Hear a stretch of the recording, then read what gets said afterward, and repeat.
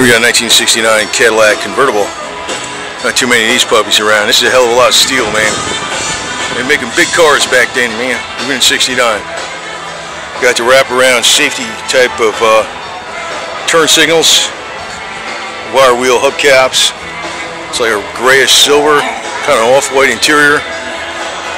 That's typical standard interior back in '69. You had the kind of wrapped around all the instrument panel, like right there for the driver, shielded from the sun, which is good for when you're in a convertible. You can see those gauges are good. And you had the Continental Outback kit on this thing, the extended bumper. That's kind of very much a rarity in '69, big time. So it's DeVille, Cadillac DeVille. That's a hell of a big car, man. Hell of a big car. Man, a lot of overhang, man. Gotta watch going up driveways with that sucker, man.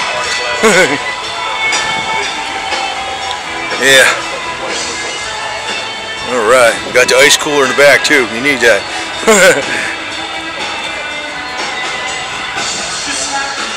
And what's that up there? Got some controls right there on the door. Ashtrays everywhere. That's another thing. You gotta see the ashtrays in the back. Ashtrays in the front, ashtray over here. See that? People would smoke cigarettes. Those are real people around, right? Anyway, so 1969 Cadillac Convertible, Cadillac DeVille. Bitchin', ain't it?